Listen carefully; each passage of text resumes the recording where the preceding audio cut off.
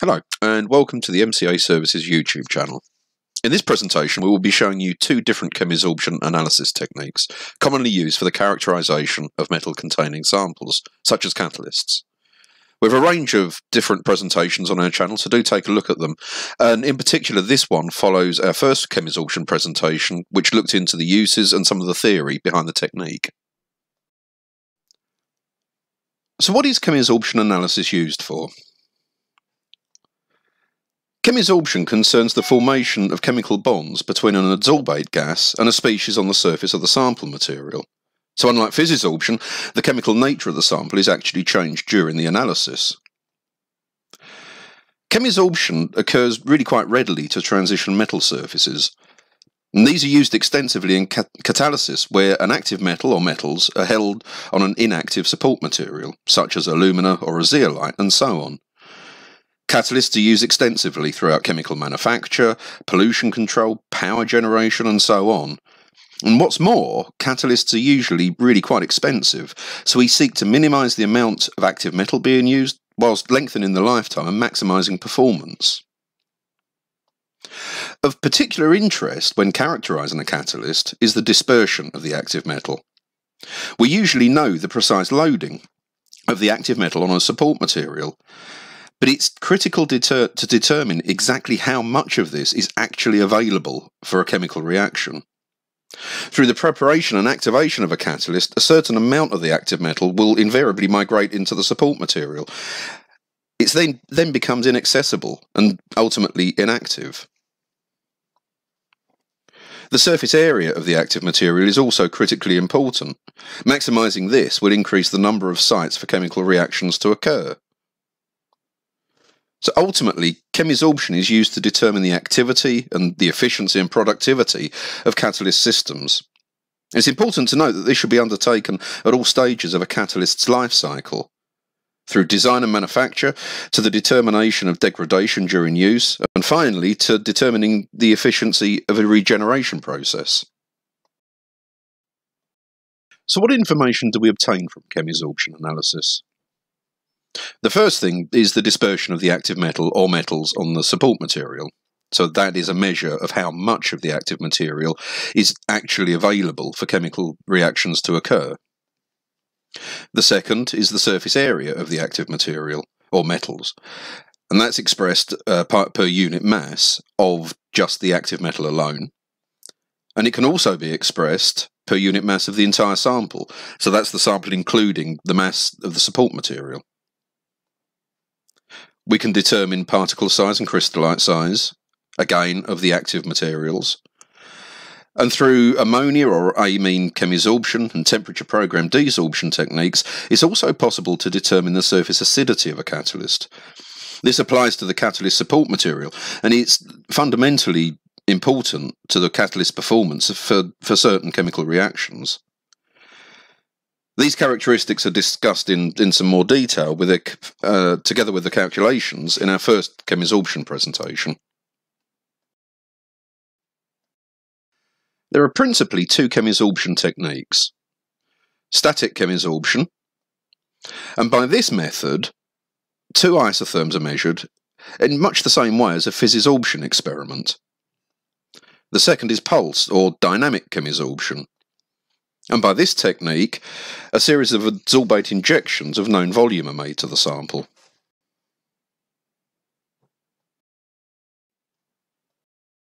Before looking at these in more detail, it's useful to have a quick look at the equipment that we used here at MCA Services. We've got two instruments, both made by Micromeritics.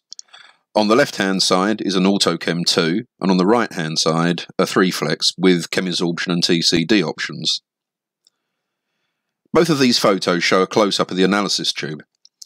It can be seen that for all analyses, a flow-through tube is used, although the flow-through capability is only used for the dynamic technique.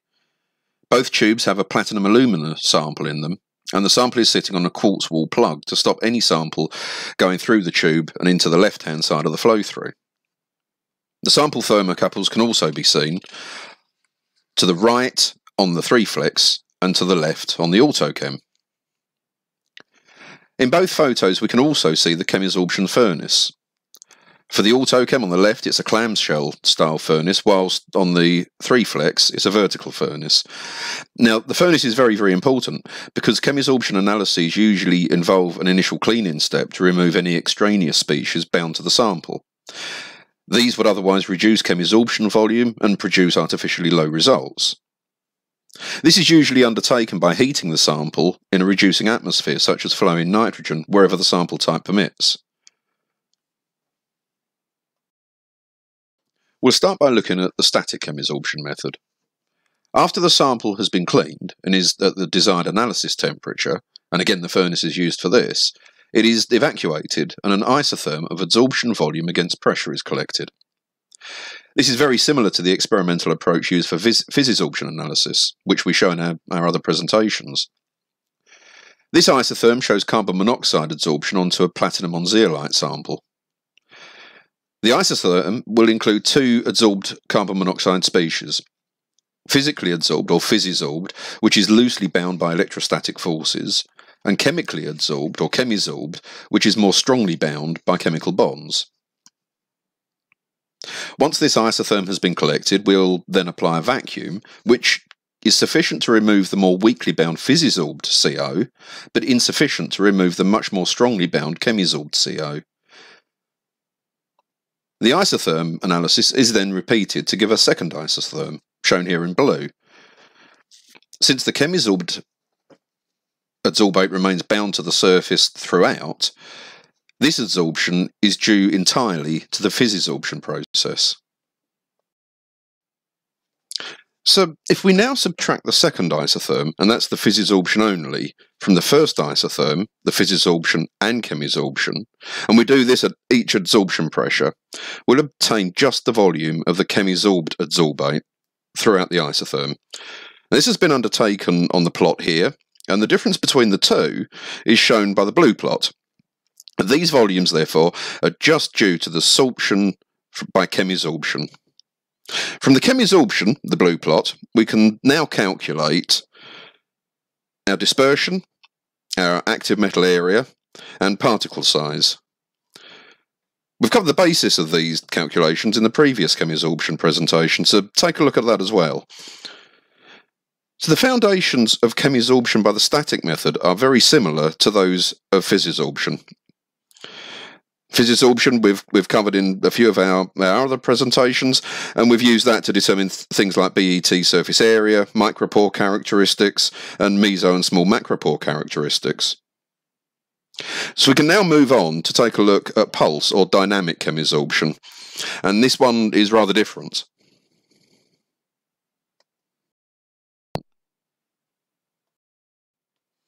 This schematic shows the basic components of a typical pulse chemisorption apparatus. The sample is shown here in green and sitting on the quartz wall plug, and the sample is sited in the furnace. The thermocouple is also shown, and this is used to monitor and control the sample temperature throughout the analysis. The next principal component is the carrier gas supply, such as nitrogen, and the path of this around the apparatus is shown as the blue line. The flow rate of this is ideally controlled by a mass flow controller, or equivalent, so that it remains constant throughout the experiment. We also have a supply of the adsorbate gas, for example hydrogen, CO or ammonia, and this flows through an injection loop of a very precisely calibrated volume. And this is introduced into the carrier gas flow when it's required. The final component is the detector. Both instruments we have here at MCA use a TCD, or thermal conductivity detector. The carrier gas flows through the reference side of the detector, through the sample tube, and then through the analysis side of the TCD. At the start of the analysis, stability of the potential difference across both sides of the TCD must be achieved before proceeding to inject the adsorbate. Once a stable carrier gas flow has been established, the samples reach the desired analysis temperature and the TCD output has stabilised, we can make an injection of the adsorbate. And it's worth noting that for pulse chemisorption, it's more common to use a diluted adsorbate, for example 5 or 10% balanced with the same gas as being used as the carrier. Injection is made via the loop assembly, circled here in yellow. This is opened using a valve to the carrier gas stream, so that the carrier gas flushes the contents of the loop into the flow path towards the sample tube and ultimately onto the TCD. The adsorbate in the first dose will flow in the carrier gas stream to the sample, and ideally it will be entirely chemisorbed to the active species on the sample surface. So in this case, the only gas passing through to the TCD is the carrier gas itself, and we should not see any disruption of the TCD signal. The loop is then moved back, so it is filled with a second adsorbate dose, and this is again injected into the carrier gas stream. With repeated injections like this of the loop volume, the sample will become saturated. That is to say, all active sites on the surface will become chemically adsorbed to, and any further injections will pass directly through to the TCD. The presence of adsorbate in the carrier gas flow through the analysis side of the TCD will cause an imbalance of the TCD signal due to differences in the thermal conductivity of the carrier and adsorbate gases. And ultimately this will be observed as a peak on a plot of analysis time against TCD. Here we can see the results from a pulse chemisorption experiment. 10% hydrogen balanced with nitrogen has been used as the adsorbate, and nitrogen as the carrier. The sample in this case is platinum on a Y-type zeolite support.